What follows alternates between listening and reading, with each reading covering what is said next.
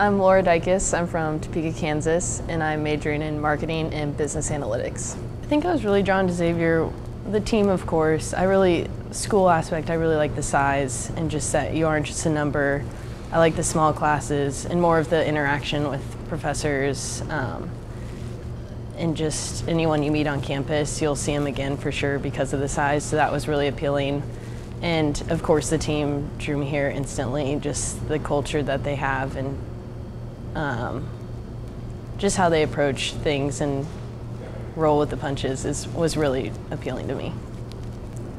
Anytime the team does anything, like any traveling, any little meet or any hiccup is almost a favorite memory because it's just how we just go with the flow, we embrace change. You hear about other teams and it's so structured, they have everything planned out.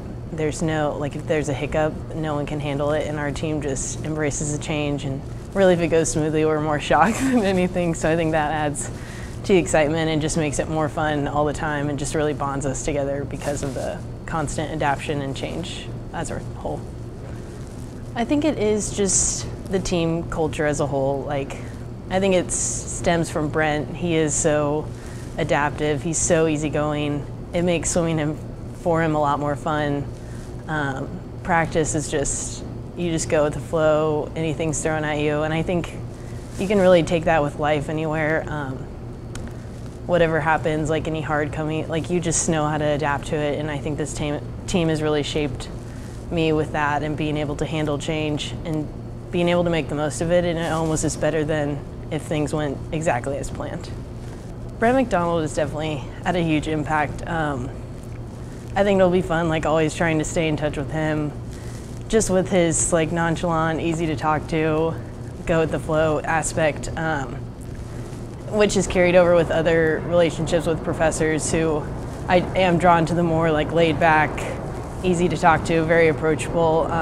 Susan Schertzer is another example of a professor who I've really bonded with. Susan Schertzer has definitely been there. She cares all the time. She's always checking in, which really means a lot and has really made the full experience here at Xavier with swimming and academics coming together and just all the care that's here on campus. I would say there's a lot of people on the team just because we are one big family that I will keep in touch with. I mean, Caroline Gertner, a lot of the underclassmen, even her sister Lorelei, Nate Runyon, Sam Johans, of course. I think I will for sure stay in touch with all of them. Like, they've all really made my experience here. And it is like that close family, like they become even closer and it will last beyond swimming, which is really exciting. I'm really excited for this Big East. I think the past 4 years, every single year we say this is the best team we've ever had, and I truly stand behind that this year. I think this is the fastest we've ever been, like all through the season. It's just been the accomplishments we've like managed to see and like the outcomes we've seen have just been so exciting. And it's just been a little different for our team, like winning more meets, beating teams that we don't usually beat, just makes it really exciting going in. And I really think we're gonna place as best we ever had and seen some really amazing swims. So I think that is another favorite aspect of mine, is just cheering at Big East. There's nothing like it, and so I'll definitely miss that coming forward. I'm definitely still in the job search process.